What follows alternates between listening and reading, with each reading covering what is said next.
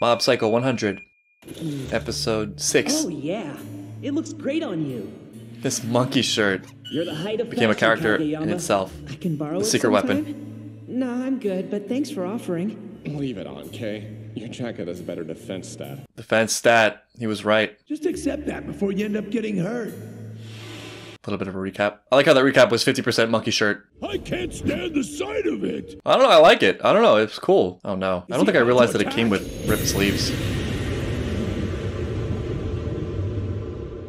Is this going to be the final showdown between Mob and Dimple in the broccoli tree? I'm getting a whole season in like 6 episodes. Episode 6, Divine Tree 3, Dimple Is.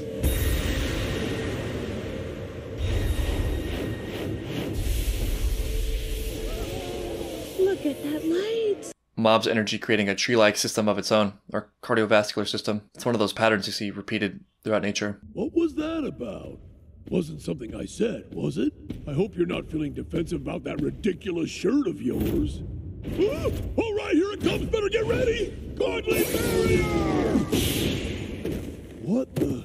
What did he just do? He just did something. Did the divine tree drain him completely? Did he send it out to other people? What did he do? I'm like terrified all of a Feels sudden. like you exhausted the rest of your energy on purpose. Is that it? But why? Did he just give up his power to free other people? Are you really gonna let it end like this? What was that? Dimples. Never mind. My powers were complicating things. This way we'll be able to have a conversation. You can get them back though, right? I can trust you. How do you figure? It's simple, really. Yeah, how do you figure? You gave me your honest opinion of my shirt. This is a big gamble, putting a lot of faith in Dimple, not the most trustworthy person so far. I think you just let yourself get carried away. It happens to all of us sometimes. I went through it too, so I know how it is.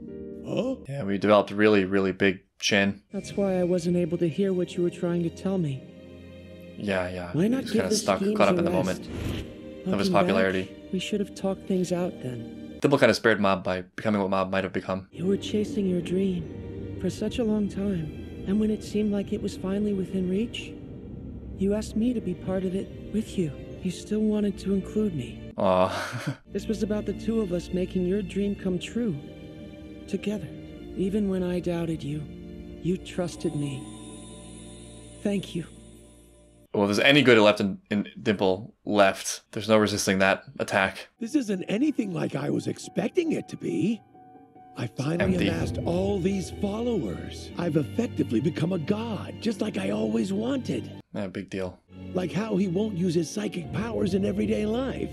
Or how he never goes along with any of my awesome ideas. But then, there's the fact that he wants the girl he likes to pay attention to him. He's an interesting character. He didn't fear me, he didn't shun me.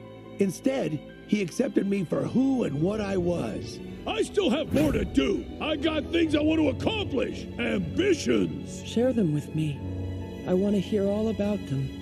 As your friend. Oh, damn. Mob's friendship germinating from his own heart genuinely is worth more than all the blind subservient followers in the world. Yeah, it turns out there's a big similarity between Mob and Dimple. They're psychic brothers in this journey for validation from others. But the same reason Mob isn't delighted by all this attention is also the undoing for Dimple. Just like Dimple manipulating Tsubomi into liking Mob would feel awful, so would this subjugation Dimple is perpetuating on the world. Because I think maybe a part of the effectiveness of validation from others comes from the extent to which you feel it's worthwhile. I think if you get accolades for something that you yourself don't really appreciate or respect or feel you've deserved, it can give you a high for sure, but it's not as fulfilling as getting recognized for something that you deeply feel you've accomplished or feel really good about. At which point the attention you get from that thing is just kind of an extra because you already feel solid in that thing yourself. What would be great for Mob, and I think he recognizes this on some level, is Tsubomi loving Mob for who Mob actually is and wants to be, rather than sort of putting on airs to win her, let alone downright mind control. Screw gods and followers. I never realized this before, but That was the most pacifist final boss fight. Friend. Hey, Shigeo, you're truly one of a kind, you know? Oh yeah, for sure. That's kind of cheesy, but it's also excellent, and it's convincing because it's Mob. Without the energy generated by their worship, my godly powers will vanish. But that's not the end. I'll just go back to normal. But there's still great things we can accomplish, just in a better way. There's big things we can do still. You can satisfy this craving with good stuff. Let's go home, huh? Yeah. Oh, Whoa, hey Shigeo. Yeah, can we get the energy back? That's kind of essential. We need that back. We need those powers back. You're as hopelessly awkward as ever, aren't you? I hope Dimple keeps his form, though, 'cause it's kind of awesome. Golden Dimple. Also, we solved world hunger, so... How long will you look like that? That's what I want to know. My godly powers naturally run out, which will probably take about a week or so. Not bad. Not bad. Then could you drop me off at my place and come back in about a week? What? We still need to do something about this broccoli. What's for dinner? It's broccoli. Forever. Broccoli forever. We could still do broccoli candy, just without the mind control. I'm starting to get really sleepy. Can you wake me up when we get home? What kind of a thing is that to ask for? It's getting concerning. I said we should go home. But now that I think about it, I've got nowhere to go home to. Mob's house. Hey. Oh no, they created something What the? with a mind of its own. It's not over. This is terrible timing. The tree absorbed my feelings and those of my followers. Yeah. And it has It's got now this gained idea has a life of its own. It's real. It's real. I think about that sometimes because I think it's pretty obvious that there's something powerful about ideologies. And I think when we think about ideologies, we put a face to it. Like there's human beings that are perpetuating it. And that's definitely true to some extent. People do intentionally perpetuate ideologies for their own benefit. And of course, they reside inside the human mind, and so they need a host. But at the same time, there's like this extra life force to them that undergoes evolutionary forces just like DNA. Sometimes I think certain ideas are almost predetermined or predestined because there's a natural structure to the world. There's something like objective reality, at least in terms of our experience. The human mind is what it is, and so naturally some ideas are going to be more effective in spreading than others. So in a very weird sense, there is a life to them that maybe is not entirely deliberate. It's like there's just the set of all ideas, just like there's the set of all DNA.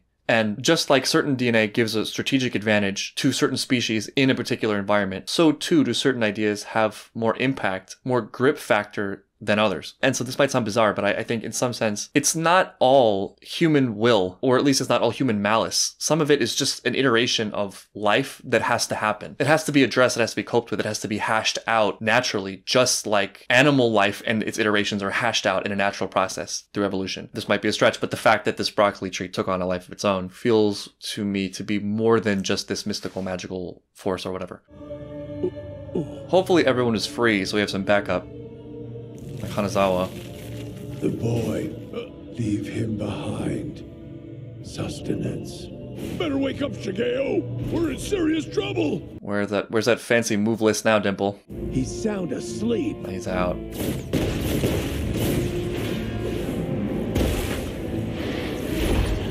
Freaky as hell. There it is. Critical in this is, did he free everyone for real? Because if not, everyone's still giving this thing energy. Give Shigeo back, damn you! Enemy becomes a friend very quickly. Bust a hole and get out.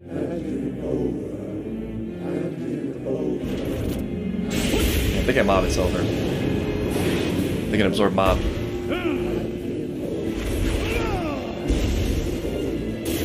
And this is so much more satisfying than the Dimple Mob fight, because now we can just go crazy. It's not friends fighting.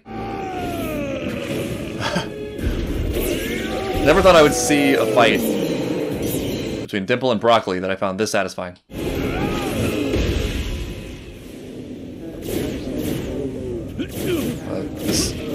These sound effects are so great. Terrifying. Could this thing really be draining away? All of my powers? Some karma right here. Just get out. Bring Mob with you, though.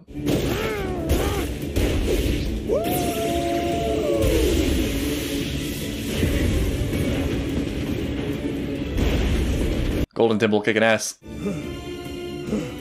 Speaking of ass.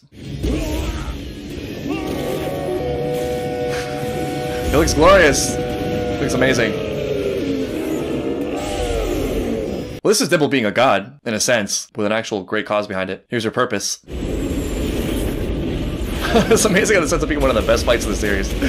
Against a broccoli enemy.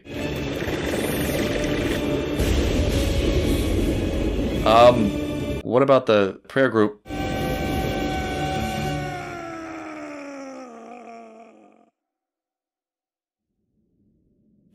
Look who finally woke up. Oh, he did it. He pulled it off. Damn, Dimple. Better not die. My feelings about Dimple are all over the place. What a roller coaster. Something happened?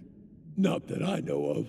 Must have been a dream. Oh no, oh no, oh no, is this really Dimple? But you've been walking around holding this kind of power inside you your whole life. In that light, getting a big head at the thought of being popular is honestly pretty adorable. Anyone else with access to the amount of sheer power This is really Dimple.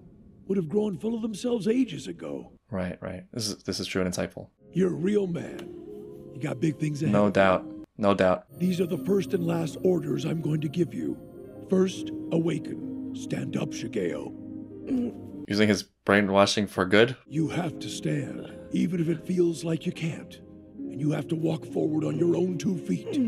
I'm getting a really bad feeling about this for Dimple. I have this errand I need to run on my own. Ooh, that's ominous. I don't really trust this errand. Oh no.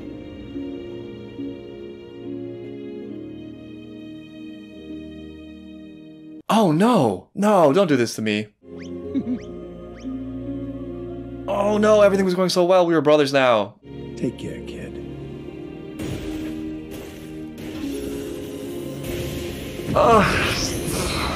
It'll be alright. It'll be okay. Have faith. He'll be fine. He's fine. Everything's fine. He's fine. He's fine. He's gonna be fine. He's alright. That was the sound of Dimple being gently stored inside of his stomach. I think Dimple just self-sacrificed to destroy the broccoli demon. Let's go home. Okay? Let's go home. I don't want to... No, I don't think Dimple's okay. I'm choosing to believe Dimple is okay. He's a spirit. He's a ghost. Mob can do something. This exclusive footage Oh, was it filmed brought it to just space. moments ago. Forget the ocean. That's for pedestrians. I don't remember a thing.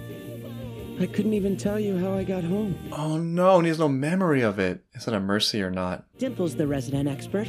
I'll ask him about it. That might jog something. Just need to rest for a bit. Oh, Dimple, like, erased himself from... He erased his greatest action of all time. The thing that actually made him like a god. I can't remember. He knows on some level. He feels it. Dimple, thank you. Thank you for being my friend. Damn it.